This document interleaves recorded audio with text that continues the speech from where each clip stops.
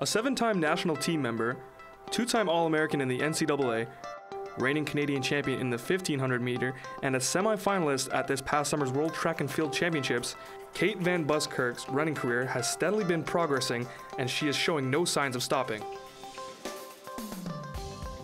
So my name is Kate Van Buskirk and I'm 26. I was born in Brampton, Ontario, and I now call Toronto home. I think my first race was actually in grade 4 in elementary school, and I remember it was track and field day, and I beat all the boys and all the grade 4s and 5s, and I got a little red ribbon, and that was a pretty proud day.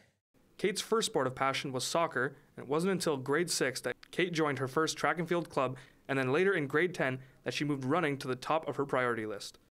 There are choices that need to be made in order to prioritize that one thing you're going after, and I devoted a lot more of my time to running, and the following year I qualified for my first ever national team, the World Cross Country Championships. So I think that year between grade 10 and 11 I had a bit of a breakthrough athletically and decided that this was something I really wanted to focus on.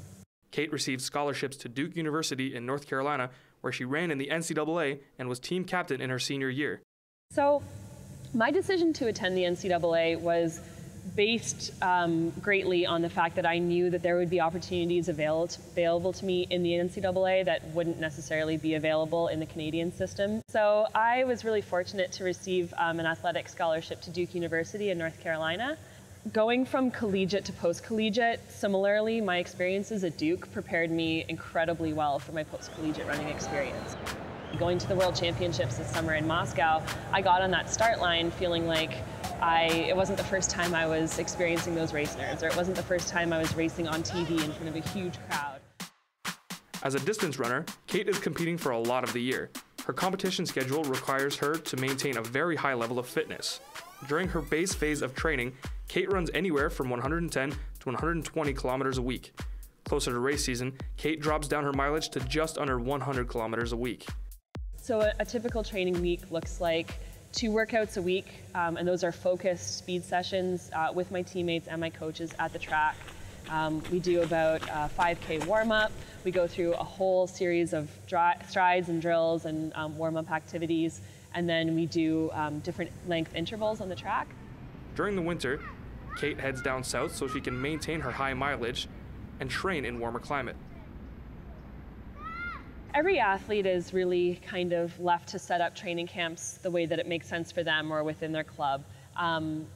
Typically, my club will go to Florida, Claremont, Florida, for anywhere from 3 to 8 weeks of the winter months when it's really cold here and hard to train in Canada.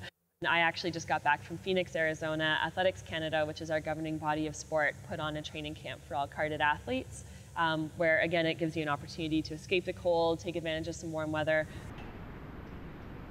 The IAFF sets A and B standards for international meets.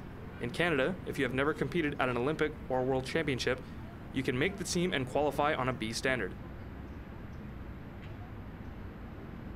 When I qualified for Moscow this summer for the World Championships, the B standard was 409.0 and the A standard was 405.5. So what that meant is that I needed to achieve at least a B standard of 409. And then I also needed to come top 3 at the national championships and be the highest placing athlete with a B standard. Moving forward, for Kate to qualify for any international team, she will have to run the A standard. Kate has her sights on Rio 2016, but knows that there are many milestones along the way. I want to be a finalist at the Commonwealth Games. I want to be a medalist at Pan Ams.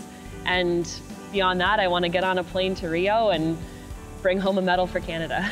And I'm grateful every day that I have the opportunity to do everything I do in this sport. I'm so grateful for the people around me, my parents, my teammates, my boyfriend, my coaches, all of the great support we have. I just feel so blessed to be able to pursue what I love every single day.